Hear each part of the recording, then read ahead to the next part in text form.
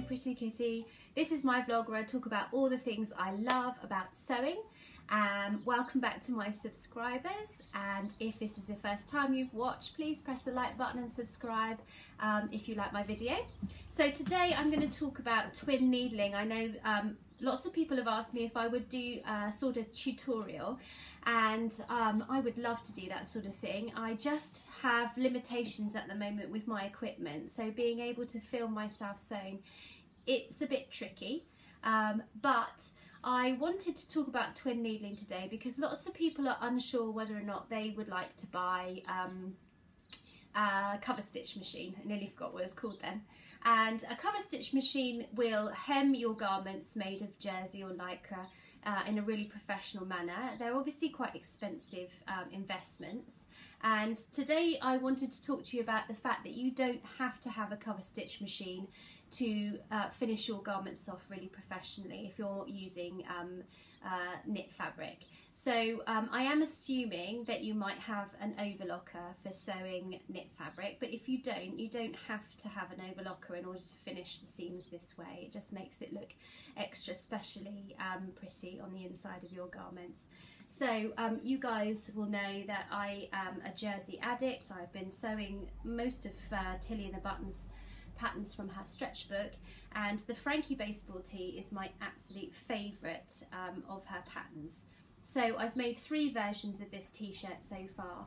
It's really comfortable, it fits nicely, and I can just trace it out. In fact, I don't need to trace it out anymore because I have made it that many times. I've made myself my own pattern, so it can probably take me 45 minutes to knock one of these t-shirts out.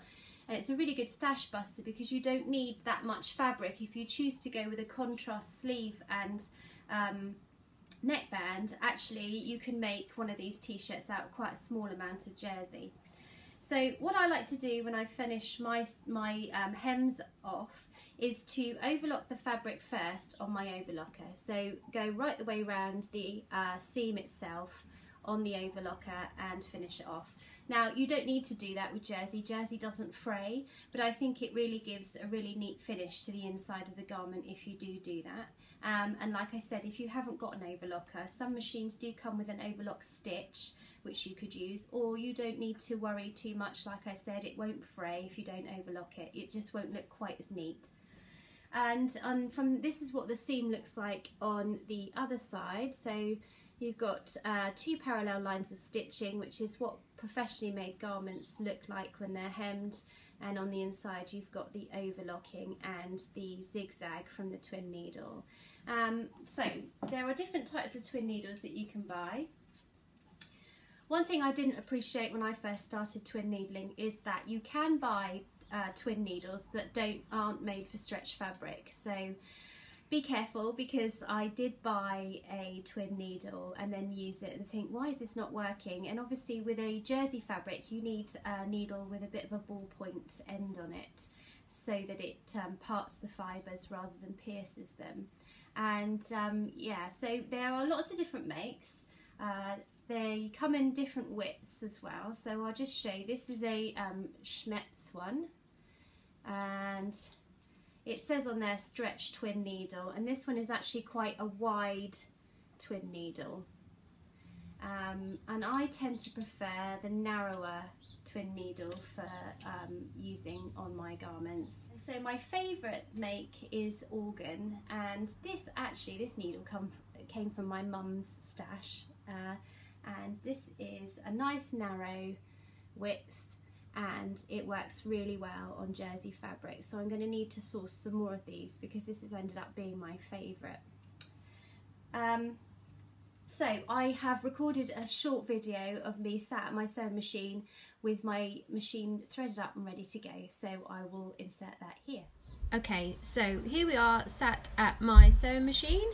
I've got a Frister & Rossmann Quilters edition, and what you need to be doing is having a second bobbin on the spool that you pop on to do your bobbin winding, and then your ordinary thread. So this way you don't need 2 spools of the same colour thread.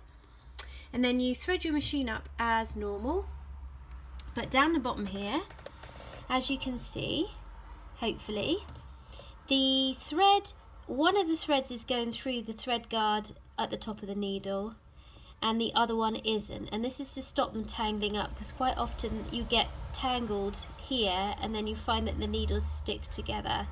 And if you only put one of the threads through that small hook there, you'll find that they won't do that so badly.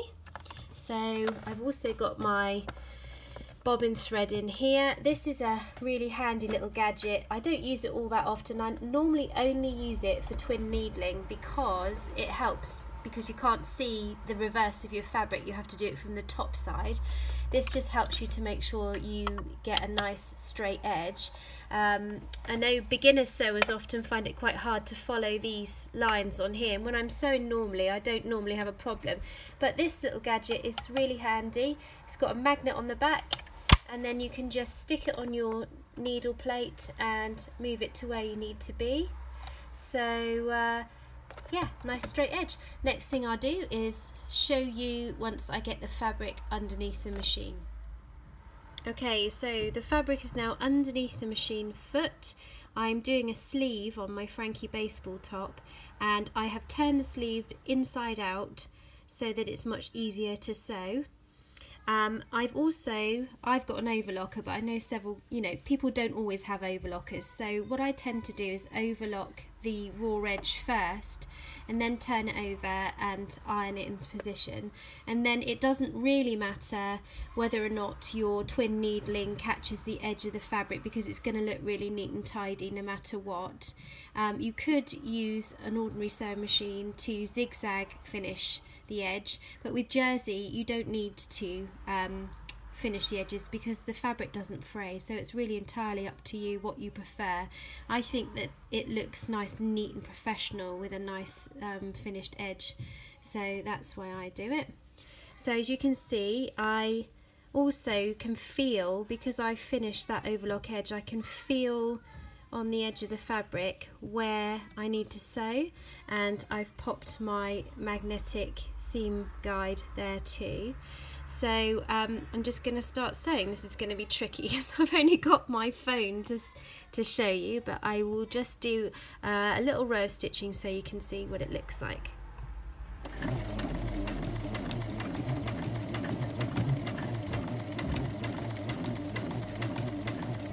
Okay, sometimes you can choose to lengthen the stitch if you find that it's a bit tricky.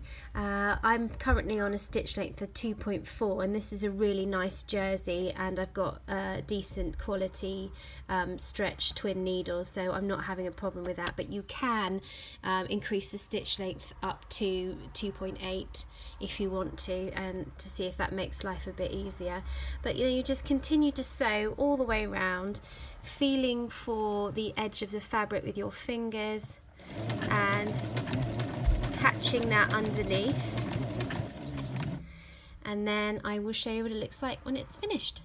So here we are, here it is finished. So you can see this is the reverse side of the sleeve and this is the right side. So we've got nice neat twin needling all the way around and evenly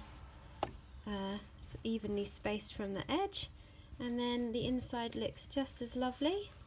And the threads did start to get a little bit tangled, just can you see towards the end of the stitching they've gotten a bit tangled, and in that situation you just need to stop and rethread the two top threads and then keep going. But I think it's fairly inevitable that you get a bit of tangling with a twin needle because you've got two threads running through, and that's it.